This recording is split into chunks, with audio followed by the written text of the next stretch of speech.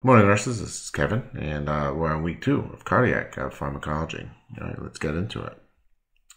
All right, so we're talking about cardiology, cardiac medications. More specifically, it's one of the most tested items on the NCLEX because there's the highest risk of cardiac medications. It doesn't mean that other medications are not important, but cardiac is the most prescribed medications, and because of the most increased risk of mortality with whether it's an MI or strokes or anything like that. So cardiac tends to be a high value testable item. So let's get right into it. This is week 2. We're going to have 2 weeks of this. We're going to be breaking down chronic medications and acute medications, and we're going to start talking a little bit more about the cards. Okay, recap cardiac medications. And as I mentioned earlier, everything will be kind of repetition. And so as we start to build on this, we'll get closer to the end. All right, so no chance quadruple GI bleed. All right, so some big things about this. We talked about this last week, and these are all bleeding medications. And when you're looking at bleeding medications, these are high risk, right? So you're going to be checking your hemoglobin and hematocrit with these medications. So if you have medications in the question, it's a question about the medication, right? But if the medication is in the answers, it's generally a distractor. So these medications are very important because there's a high risk of bleeding with all of these medications.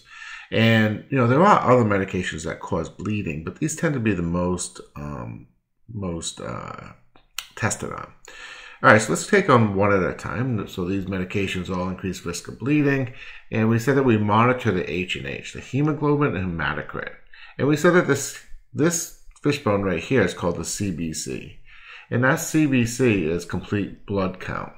So the first column here is your WBC. Your second column is your hemoglobin and hematocrit. And then your last column is your platelets. And all these medications, all these labs are labs that can kill your patient. So specifically for bleeding, though, we're looking at the hemoglobin, and then we're looking at the platelets. Okay, we're not going to get too much into the normal lab values. I just want you to be familiar with the terms, and kind of we'll move on from that later. All right. So when we're talking about Plavix, we're talking about it's antiplatelets. So Plavix is the trade name, and clopidogrel is the generic name. So you'll probably see clopidogrel on your top 100. And Plavix is mainly for given for stents. And what a stent is on the heart, there is coronary vessels, coronary arteries, and they feed the heart with blood, oxygenated blood. However, with occlusions with CAD, or atherosclerosis, arteriosclerosis, is an issue with blood flow. And so a lot of times what happens is a person will get a cath, and that cath will go in there and then open up these vessels, and they'll put in what's called a stent. That stent, that X, you see that X like this, and it kind of looks like this. And what it does is that this stent will then keep the vessel open to allow for blood flow and reperfusion of this heart muscle. And so even though we generally for the NCLEX need to know our generics, I say Plavix because it helps me understand that this is stents, and also this V right here. This V right here is that you stop this medication 5 days before any surgery that they might have, any invasive procedure, it should be stopped. So that's an important note. It's also, very testable. And when we're looking at it, like we said, a person is going to have their monitoring of their H&H, and platelets regularly. Whenever the time is, that's kind of all over the place. But the important piece of that is that it is monitored. Okay, the next thing we're going to talk about is the second medication. And that second medication is heparin. So pretty much heparin is a anticoagulant, and when we're looking at it, again, we're going to check the hemoglobin and hematocrit. But heparin is an acute med. And the reason it's an acute med, as far as cardiac medications, the main reason is that you can use an IV. Not only subcutaneous, you can also use an IV. And what it does is it doesn't necessarily break up clots, but it does prevent future clots from happening. So it's very good for patients who have DVTs, which is deep vein thrombosis, which is basically person's legs, and they have a clot down there. And that problem with that clot is that clot can migrate, go to the brain, or cause problems. And so when there's a clot in the leg or something like that, it could be other places, but the leg is the most common. Platelets start to aggregate after this. And that could be an acute issue right now. So they get put on a heparin drip. And the reason they do that is to stop these clots from forming. There's microemboli behind it. So that makes it an acute medication once it's IV. And you're going to monitor these labs right here. And we talked about this one before, PTT. Sometimes it's called the APTT. And that TT is heparin. Okay, so APTT is heparin. Now that's different than in practice because, NCLEX is a little bit different in practice. They want you to know the APTT is monitored for heparin. However, in the hospital, we monitor HepXA. It's just a lab value. Don't worry about it right now. It's not that important. What I want you to come away with is that this PTT is what you want to make sure that you monitor when a patient's on heparin. That's different if they're on subcutaneous heparin. And subcutaneous heparin, like Lovenox or anything like that, enoxaparin, which is another one of your medications, enoxaparin. Enoxaparin. So you see this suffix right here, parin, right? Heparin. So parin is a anticoagulant, and the highest risk is bleeding. There's an antidote to this that's called protamine sulfate, and that is if they are bleeding, heavily bleeding, we would anticipate protamine sulfate giving them that, and that will reverse that bleeding episode caused by the heparin. Okay, next one is aspirin, and people are pretty familiar with it. That showed up with MIs. Remember we said HONA MB. We said that aspirin is here, right? Salicylic acid, right? So aspirin is important because it's also an antiplatelet. And like I said before, with the coronary vessels, if you have an occlusion in that coronary artery over here, you're going to start to get some platelet aggregation. And so we give them 4 baby aspirins, 81 milligrams, and that will hopefully take care of this platelet aggregation so that it doesn't form clots and cause those problems. All right, also with this, there's also the indication of where you take 1 baby aspirin a day. Is kind of, now that's kind of, it's still in practice, but there is some changes with that. But they recommend that you take 1 baby aspirin a day to prevent any future potential problems that might be going on. And that's important to know because of when you have your coronary vessels and you have inflammation on them or injury, you do start to get some platelet aggregation on these vessels. And so that baby aspirin in these coronary arteries prevents this clots from forming on it. It's just a low dose, but it does prevent this potential problem. And that's kind of the thought process behind it. Because not everybody has a full occlusion, right? But they do have injury. And injury is caused by sugars, by hypertension, and all these factors. We're always having some sort of injury in our coronary vessels. All right, so clopidogrel are for stents. Heparin is acute. Then we have aspirin, which can be acute in the HONA MB for MI. This is Hyphalas, this is oxygen, nitroglycerin, aspirin, morphine. morphine and beta blockers, all medications. And then the next one is NSAIDs. Well, we know it as Motrin or Ketorolac or Toradol. And Toradol, Ketorolac is basically Motrin put to the fourth power. It's just super duper Motrin. Okay, NSAIDs, the high risk for this is GI bleeds, right? So they always want, this generally be taken with a full glass of water. And to prevent GI upset, they want you to have some food. But because it really works on the inflammation, and the risk is the bleed, right? So if it's decreasing that inflammation is a natural process, but if you're stopping that inflammation, you do get microclotting going on, but if you're stopping that process, you get bleeding. And that's the number one tested item. Next one is a Coumadin. So another bleeding medication. So we already did this one, right? So this was your coags for PT, PTT, and INR. And I said before that this is heparin, and then this one is prothrombin. And I've said this before, thrombin is good for Coumadin. Okay, so we monitor the PT and the INR.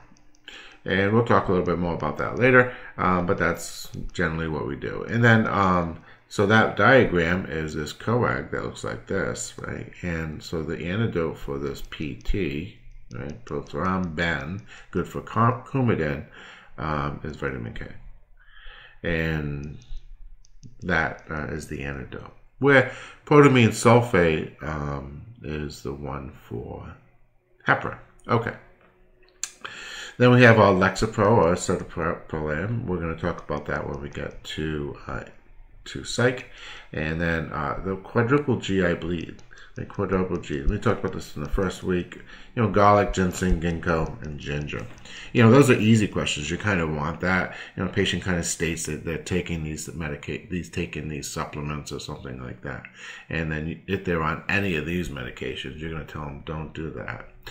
Okay, these are the main ones that you're tested on. There are some other ones that are out there, like streptokinase and agotroban and stuff like that. We'll talk about those later, but the priority ones are right here. All right, next slide. And okay, so don't loop, right, and snag my play Christine Quinn. Okay, so what is here? We have things that will cause ototoxicity, which is the no hearing, right? And that's important to know because a lot of times the patient will present, with this hearing problem. And one of the ones that show up on here, the only one we're going to talk about, is the cardiac meds, which is diuretics, right? Lasix, urocinic acid, diuretics. Now, when we talk about loop diuretics, we're talking about the loop of Henle, and we have this is a nephron, and you have a kidney, and inside the kidney there's tons of nephrons, and so you have the blood flow that comes in here, PD, proximal PD, and it goes down to the loop of Henle, and then it goes out to distal, and then it goes out to the toilet where the person goes to the bathroom. And that's how we get rid of fluids, right? So blood circulates through here, and then they lose things along the way. They lose sodium, they lose potassium, they lose other electrolytes. Okay, now diuretics do that, but why is it ototoxic? And the main reason it's ototoxic is up here in the endolymphatic sac. This is mainly responsible for the hearing piece because it connects to this cochlea, and this cochlea right here is this fluid-filled area, and this senses this cochlea, and this allows us for interpretation of our hearing and what's going on. Well, this sac specifically gets affected by it. So when you have diuretics, you're losing sodium and potassium, and these are the pieces that are here. So when you start to lose these, this becomes kind of kind of squeezed in a sense that it doesn't allow for osmotic shifts, right? Long story, basically you lose your hearing because of it, because that diuretic affects all sodium, not just in the kidneys, but up in the brain.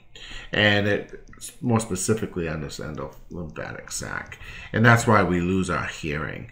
But you can, once you stop it, you will get your sodium and potassium back. And next thing you know, 1 to 3 days, the hearing will come back. So just stop the medication if they have that.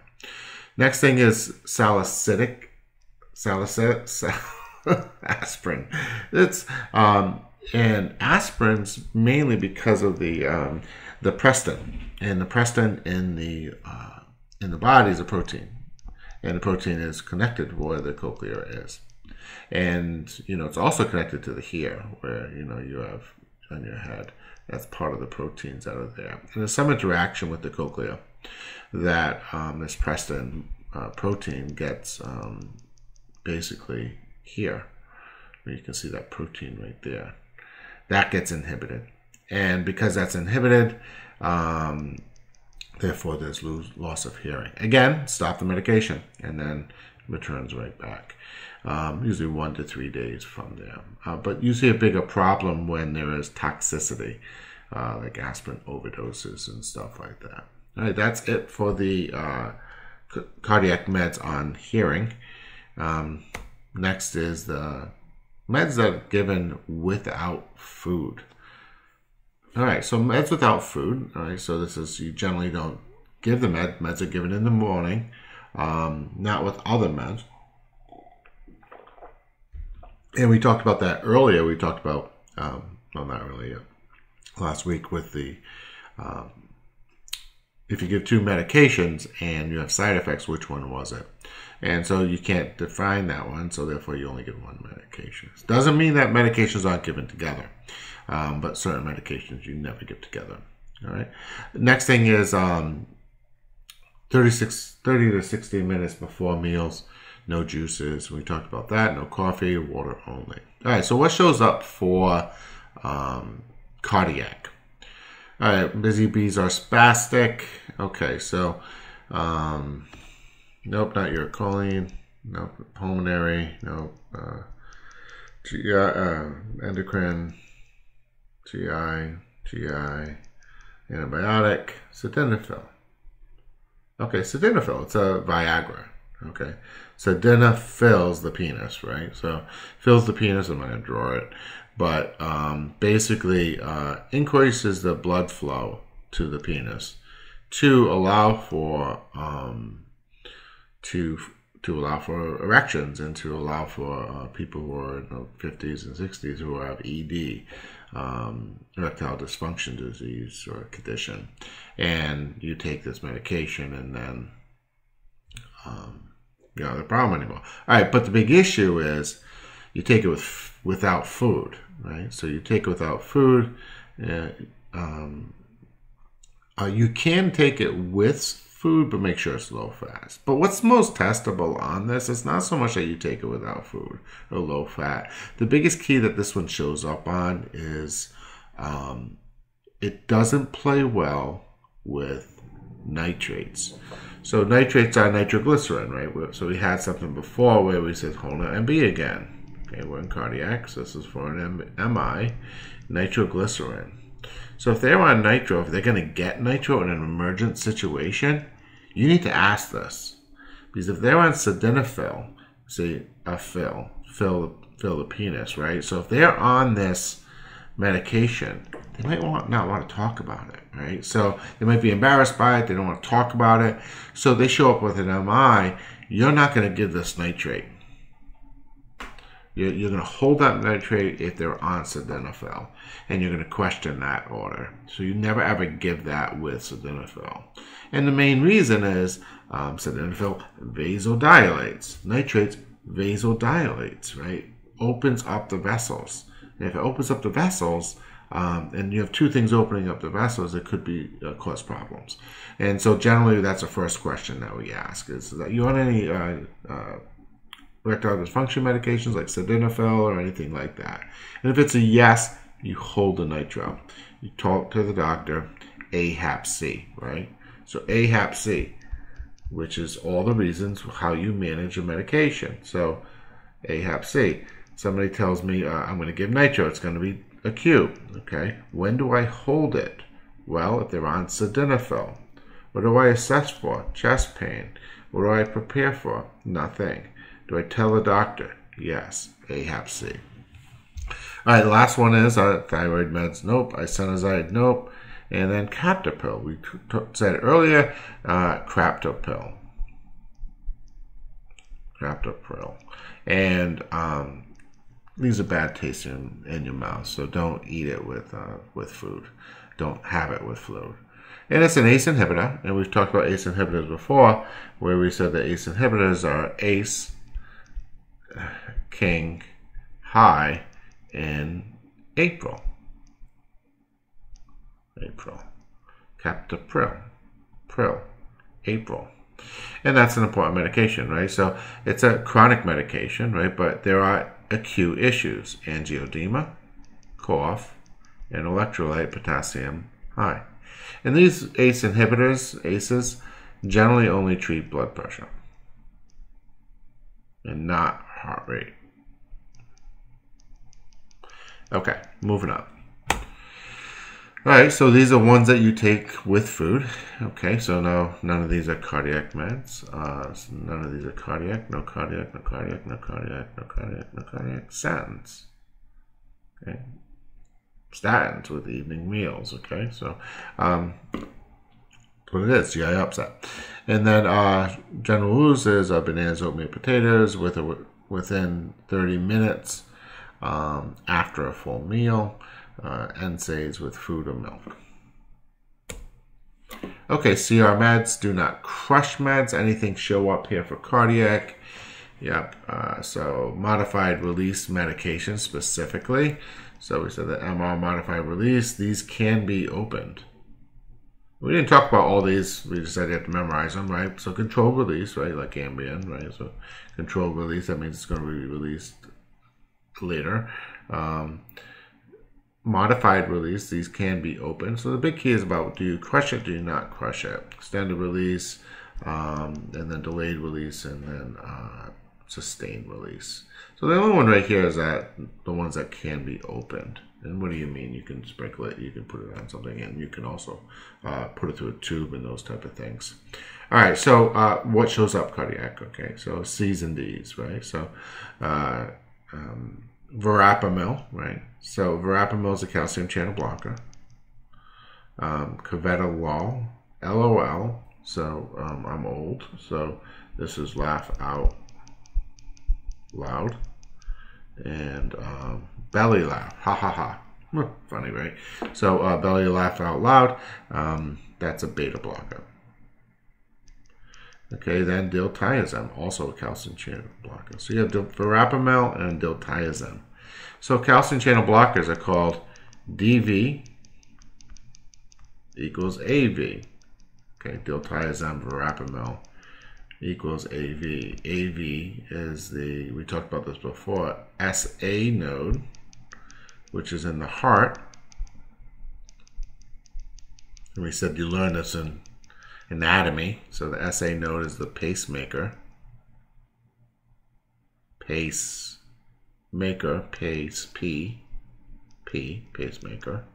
of the heart. And then QRST. We said this site's chronic, this site's acute.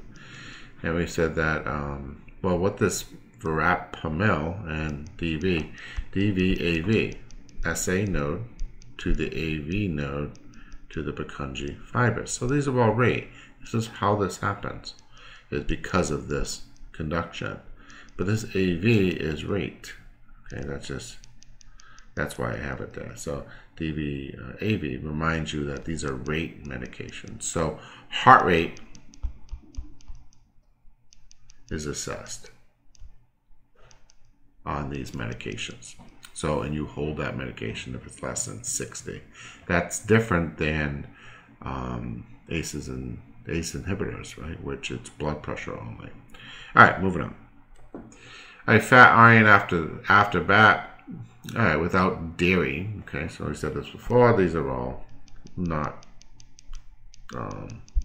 cardiac. So we're going to move on. All right, so cardiac, the organ, knowing your organ is the most important, right? So knowing what this really means. So superior vena cava into the right atrium, and then through the tricuspid valve into the right ventricle, out the pulmonary artery, right, to the lungs where the magic happens, and then pulmonary veins into the left atrium, into the mitral valve, and out the aortic valve, out to the aorta. This goes brain and then the body and everywhere else. It pushes out the oxygen to the other things. So hearts and vessels, that's what we're kind of talking about. That's the main issue. We have mechanisms of CAD to hypertension to CHF. So that's major complications of this thing, other than episodic things, which we'll talk about. Assessment of medications, what you need to know. Top 100 medications, variables to medications. And let's get into it. All right, so some terms that you need to know. Okay, so when we're talking about heart medications, so now we're going to get into the actual unit. Heart medications are affected by either perfusion, so that's the pump, okay?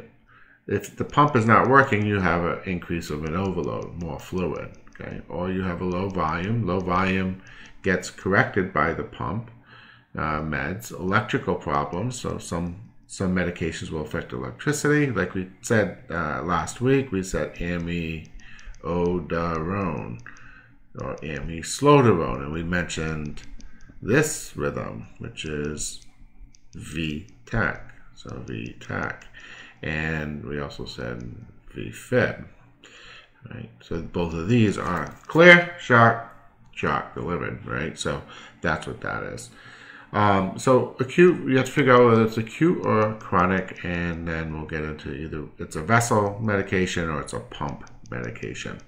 So some things to go over is some terms. All right, so alpha. Okay, so alpha away. So it's kind of this symbol. Looks like the fish, right? So alpha, right? So I usually turn this fish like this, right? So it's like this. So V. Okay, and this is vasoconstriction. So alpha is generally out here. All your alpha receptor sites are generally out in the peripheral. And we just said it, vasoconstrict. So alpha agonist agonizes, right, makes this work. So you flip this over, this becomes V, vasoconstriction. So alpha agonists constrict blood and blood flow and push it back to the heart. Then therefore, we go to Starling's law. Starling's law is the greater the fill, the greater the pump. So if you're squeezing them, vasoconstricting, you're bringing all the fluid back to the heart. Okay, that's good for shock states and other issues, but generally not for CHF. Because think about that, CHF, congestive heart failure. So this heart is not working. So if I was to squeeze it, put them on an alpha, that will squeeze that. Would I want to send that blood squeezing, filling up that heart that's already broken? No, I wouldn't want to do that. So I'm not going to want to put alphas on a person that has congestive heart failure. More likely, I want to kind of relax these vessels, right? Which we'll talk about with the medications and cardiac. All right, so what else do you need to know here? So that's alpha, that's the first thing. Then you have beta. So beta beats the heart. Okay, so beta, B-E-A-T, beats the heart. Okay, so basically what it does is it pumps the heart. So beta agonist, so agonist pumps the heart, and beta antagonist doesn't pump the heart, relaxes the heart. So alpha agonist vasoconstricts, alpha antagonist relaxes. All right, so beta beats the heart. So the big thing about beta and also alpha is there's alpha 1 and alpha 2.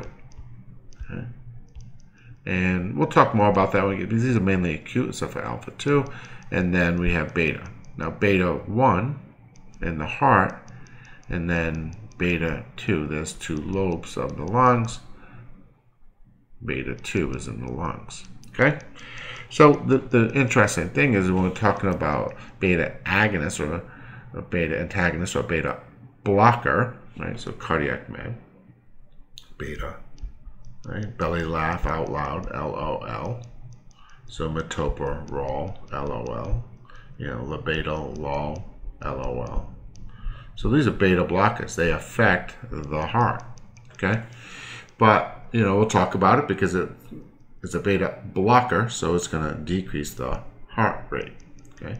But the issue is that it can also affect the lungs. So if somebody has pulmonary conditions like COPD and they're on a beta blocker, they already have problems with the lungs. And so if they, you know, have problems, they have a medication that's also affecting their lungs, it could cause complications. We'll talk about that when we get to beta blockers. All right, moving on. All right, so let's talk about the patho. Okay, so the patho is, we'll come back to this sheet again. And we already talked about cardiac medication. So,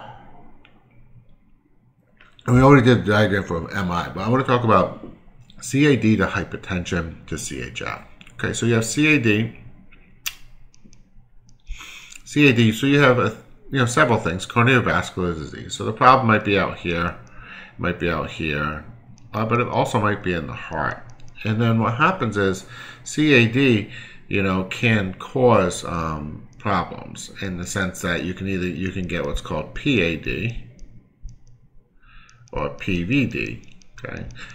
Peripheral arterial disease. So the problem is in the arteries out here. And then PVD, peripheral vascular disease. The problem is in the vessels, the veins out here, okay? These patients are walking patients, okay? And you'll learn that in your first med surg class because it's a chronic condition. It doesn't really mean it's acute. They don't run to the hospital. They don't call the doctor up. They don't, they have issues and they have problems with it, but they're chronic problems. They're not acute problems. But long term, it can cause problems on the heart. And the reason that is, if you have peripheral vascular disease or peripheral arterial disease, think of hypertension in the legs. Okay? So there's a severe hypertension in the legs. So as the heart is trying to pump and push out, it's trying to pump through the vessels. So it takes more strength of the heart to pump into the peripheral arteries. And the issue with that is you get mottling in the heart. And what I mean by mottling is the heart gets tired. You might get a hypertrophic heart. Hypertrophic is big trophy hearts, a lot of muscle, but little space inside. Or you get floppy hearts, cardiomyopathy, which is floppy. So think of a baggy heart. Doesn't really have Starling's law of filling and squeezing. So those are the two conditions that you can get with the PADs, PVDs, other than complications to having it. But we're not getting too much of that patho. And the other one is hypertension. Right? If you have hypertension out here, same thing. It causes mottling, changes in the heart, which you can either get hypertrophic, big trophy hearts, or you can, and just think about that person who's working out, pushing hard, trophy heart, big muscle, but little space inside. Okay? And that's issue because it can't stretch. The other one is overstretch, cardiomyopathy, floppy heart. Problem is, decreases the ability for the heart to pump. All right, so that's the patho right here. So those patients with CAD hypertension will be walking around. They're going to kind of basically sit in a nurse's station. The risk is mainly CHF-like symptoms. Problems with the heart and cardiac output. Generally, they're not here unless it's like late stage. They can be on the floors, and sex doesn't really matter. And then this generally shows up anywhere in the 40s, 50s, 60s. Okay, next one is PVD to PAD to CHF, which I just talked about. And then the next one is CAD to angina to MI. And we did this allogram. We did this diagram. That's it. So we did this diagram when we did the first week. We said the MI. What I didn't talk about was a precipitating factor. And a precipitating factor could be like angina.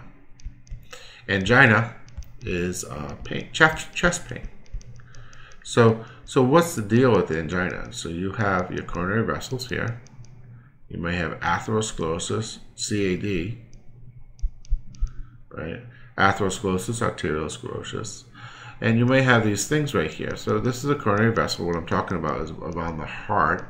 And these vessels are kind of going around the heart. Okay, so as the person is moving, these coronary vessels want to open up. But they can't open up because they're kind of occluded.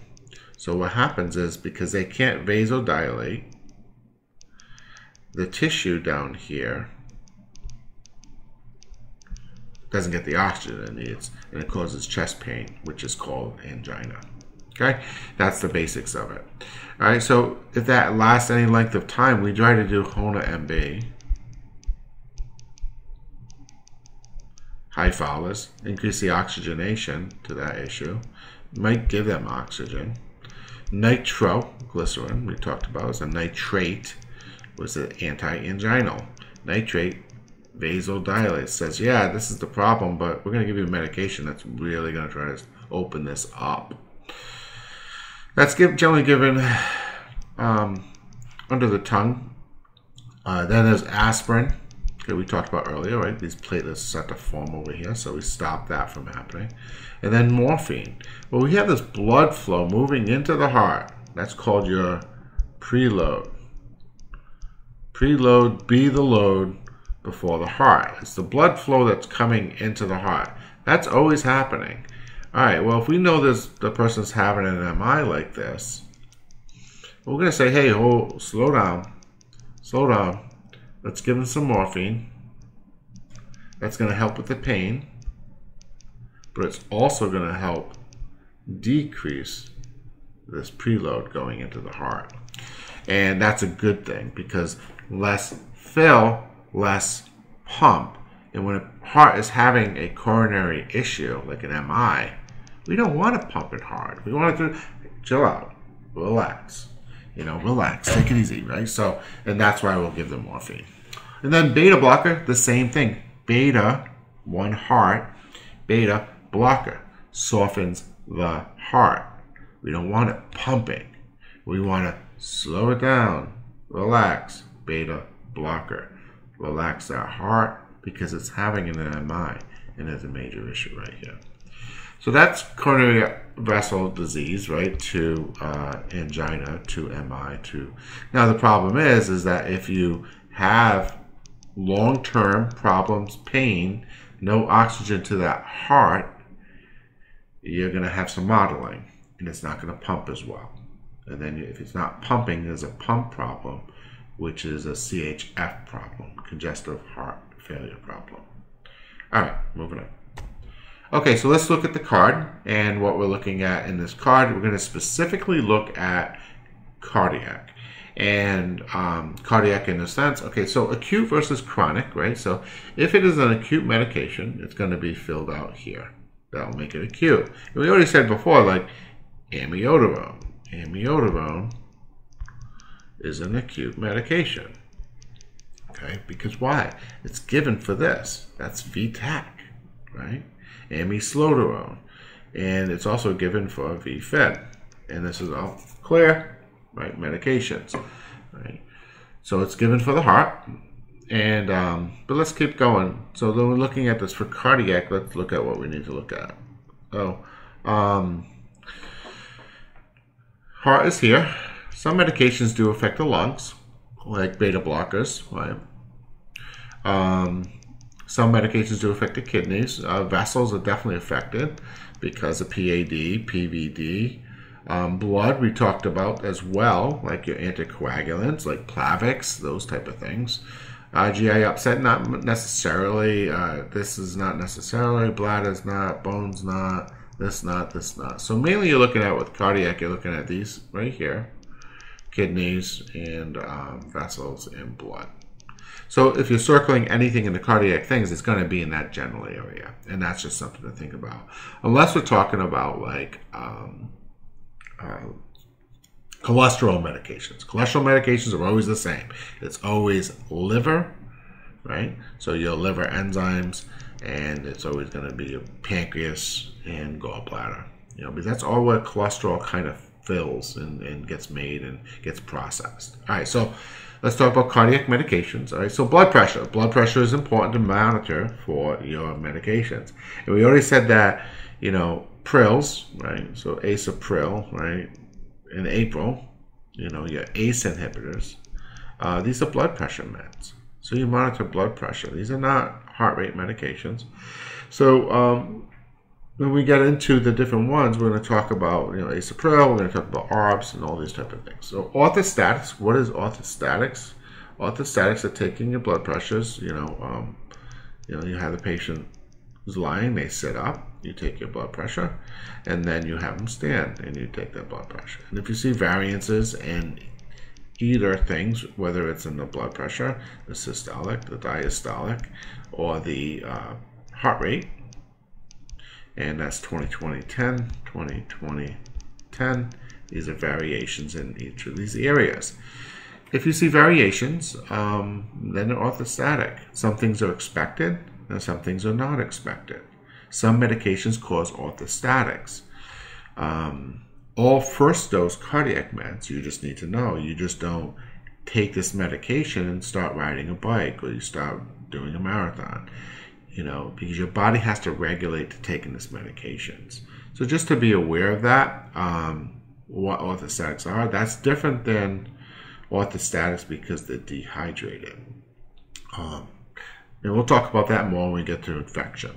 All right, so risk is orthostatic. You're going to see this showing up a lot with cardiac medication. So heart sounds. So heart sounds are pretty what they are, and what we're doing is, why would we need to monitor heart sounds? Well, first thing is you have meds, right? We already said that calcium channel blockers, CA blockers, right?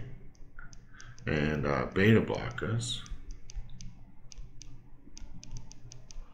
So we have acute meds up here, A, B, C, C, D. Calcium glycosilides. I'm adding some new content here. And diuretics. We're going to cover this stuff again, so don't worry about it right now. But what I'm doing is I'm showing you kind of why we will check the apical heart rate. And these top two, actually these three, are all apicals. You monitor heart rate with these.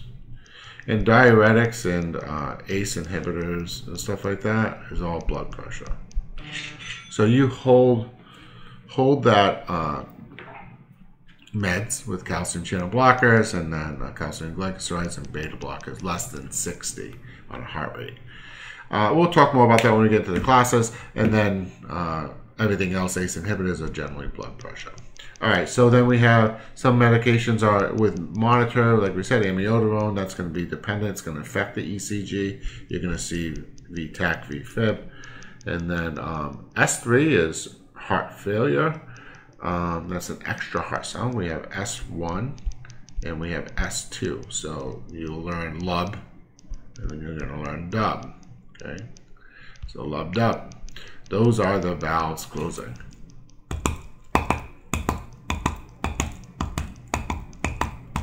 Okay, and that's what you're listening for, right? So those are the valves closing. If they're not closing correctly because of, we said, cardiomyopathy or hypertrophic hearts, you get an extra heart sound. Okay, so you have S3, S4. That just means extra heart sound. That's code for extra heart sounds. S3, S4 is code for CHF. Okay. They're always acute. Next thing is a BNP. Don't worry about that right now. BNP is a, I said don't worry about it here. I'm talking about it. PNP is CHF. Okay, it's just a lab test for CHF.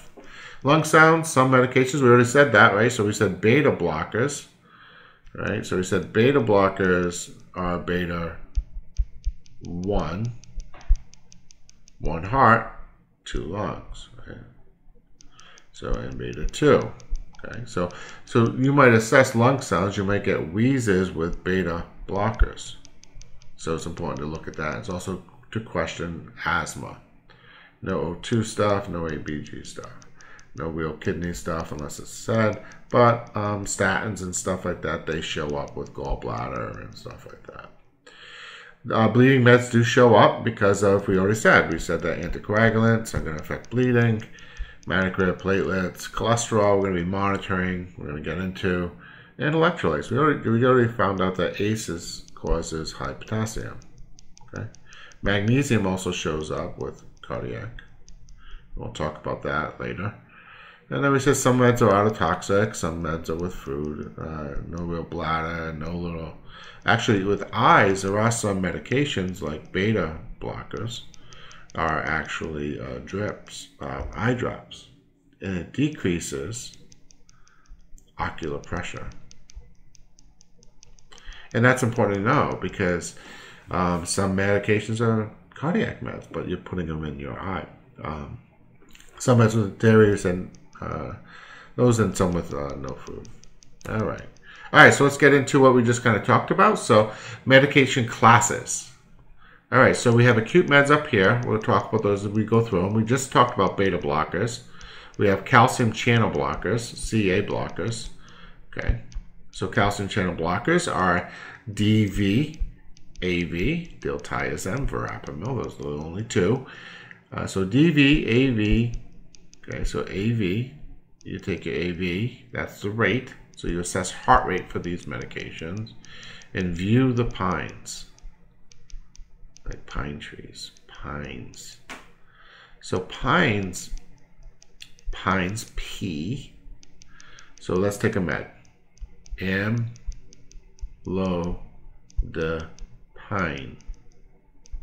It's a calcium channel blocker. Okay? So pines.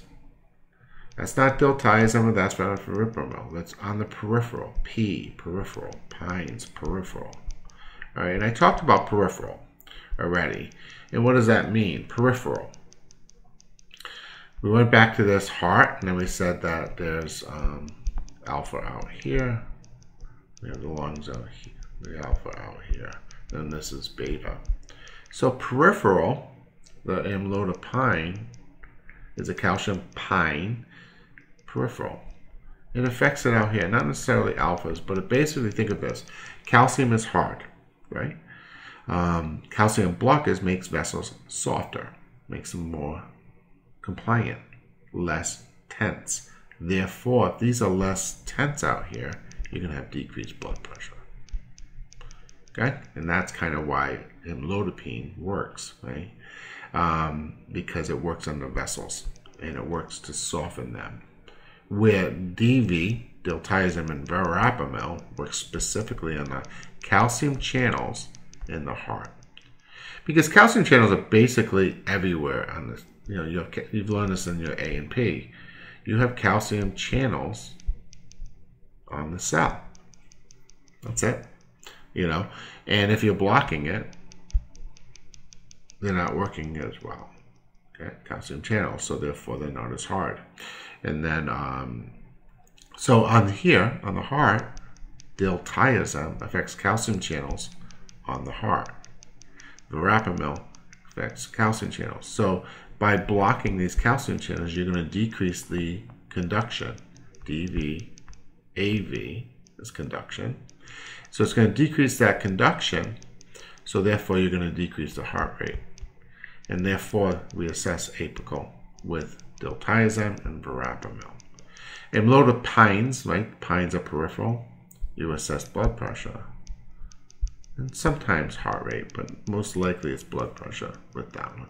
All right, so calcium channel blockers, calcium glycosides like digoxin, and then we'll talk about that later. Diuretics affect the fluid problem. So if there's an overload problem, like CHF is overload, that's why they need diuretics.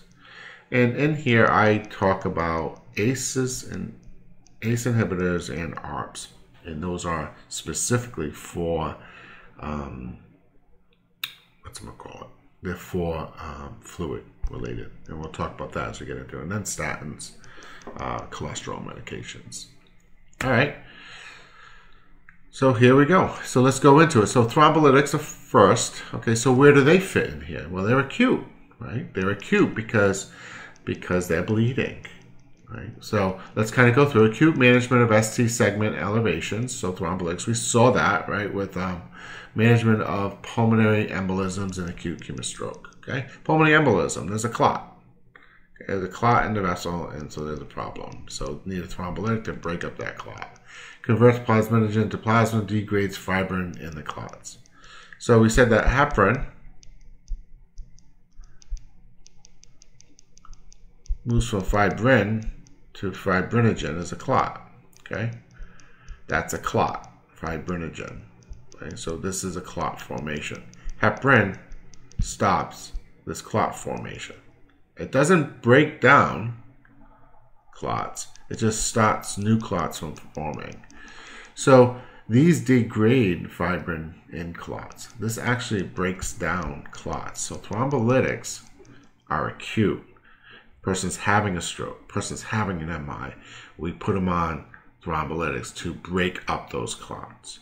And then we put them on heparin to prevent future clots from happening. All right, so hypersensitivity to active internal bleeding, which makes sense. History of CVA accident. So these are contraindications, okay? So we don't give it if this is going on, okay? So you don't give a thrombolytic to a patient that's bleeding. No kidding, right? So if they had a history of CVA, right, that means they had a potential stroke. So they might have been bleeding in the past, okay? Recent trauma or surgery, right? So if they've been caught up in all those things, you're not going to give them a medication, a thrombolytic lysis. It's going to break up clots. So generally always hold this medication. If they're going for surgery, you don't give it to them if they have a history of these things. If they have severe uncontrolled hypertension, so if you have a person that's coming in with hypertensive crisis and their brain is like just banging because their blood pressure is 240 on 140, so high, well, the risk is pop. And if you have them on a thrombolytic and they pop, they're just going to keep on bleeding. So you control the blood pressure first, then you give a thrombolytic. Okay, so precautions: recent major surgery, trauma, GI bleeding, all makes sense. Hepatic, renal disease, acute bacterial endocarditis, pericarditis. Use course always in pregnancy. Concurrent use with antiplatelets. Okay, so again, you don't give medications that are together, right? So if you have an antiplatelet they're on, it's affecting the platelets. Platelets are for clotting. So if they're on an antiplatelet and then you're giving them a thrombolytic, you get two things that are going to cause bleeding. So therefore, which one is the problem? And that's why we are concerned with that. And then we have, what else we got? Within 10 days of these things, geriatric, concurrent use, NSAIDs, right? That's a bleeding med. Warfarin, Coumadin, bleeding med. Again, any of these meds, PT, thrombin, Coumadin, PTT, heparin, okay, or heparins may increase risk of bleeding. Okay, risk of bleeding may be increased concurrent use of cefotin, cefoperazone, and valproic acid. Most likely it's valproic acid. Okay, the main reason it's the most common to be prescribed. It's a seizure medication, and you need to know it because it's the risk is bleeding. Now, this is interesting because cefoperazone has actually been discontinued. They don't even do that anymore. So it's interesting when you're looking at these drug guides, they get outdated all the time. So which means it's very difficult for the NCLEX to test on certain things. So the issue of what NCLEX will test you on, most likely on a thrombolytic, is this stuff.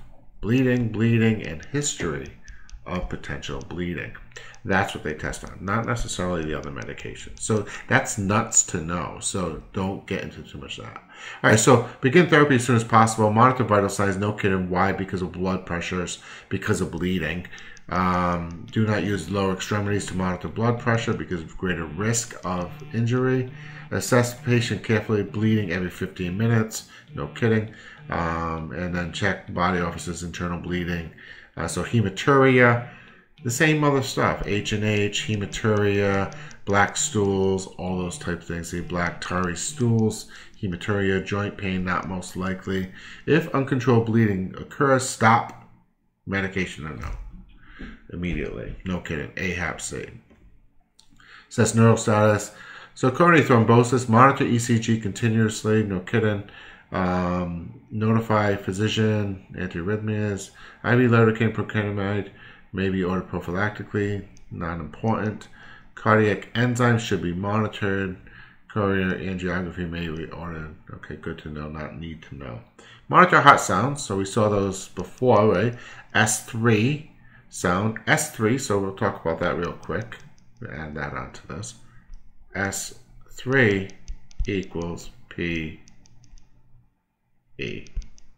And that makes sense when you're given a thrombolytic. And you're monitoring it because of risk for clots and lysis with clots. So for pulmonary embolism, monitor pulse, hemodynamics, respiratory status, rate. And then for arterial occlusions, monitor ability to aspirate blood, patency, ensure the patient exhales, holds breath when disconnecting. That's what everybody would know. All right, so let's talk about ischemic stroke. That's why you get thrombolytics, right? Because there's a clot in the brain and you want to break that clot up. That's why the 4-hour window is most important for CVA, cerebrovascular accidents, strokes. Get them to the hospital. And that's why you see 3 to 4 hours of onset. Within 3 hours, patients 80 years old, anticoagulants, baseline, a stroke scale score. All right. Lab tests. All right, so we have hematocrit, right? So we have a hemoglobin. Yep, we have the platelets, right?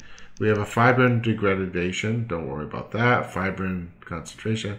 A PT time, right? So then we have this one too.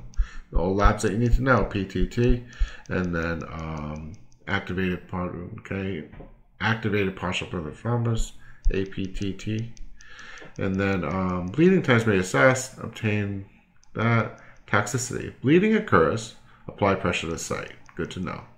AHAP-C. So let's go into that. AHAP-C. So let's take a bleeding patient on a thrombolytic. It's acute. Anything to hold? Yes. Hold that med. Anything to assess for? They're bleeding. Right? Anything to prepare for? Yeah. Hold pressure on med, on site. And call, notify doctor. All right. So, bleeding time may assess. Okay, toxicity. Bleeding occurs. Internal bleeding, discontinue. Clotting factors may be restored through whole blood. Okay, prepare blood.